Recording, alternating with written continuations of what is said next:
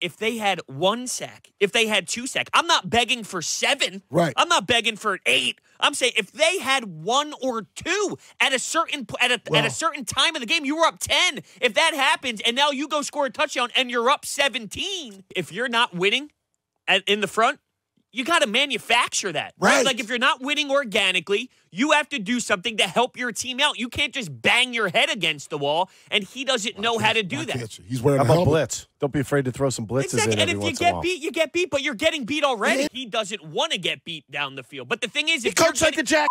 well, that's what he does when he gets, when he gets this way. This is Gannon. This is Gannon's true colors.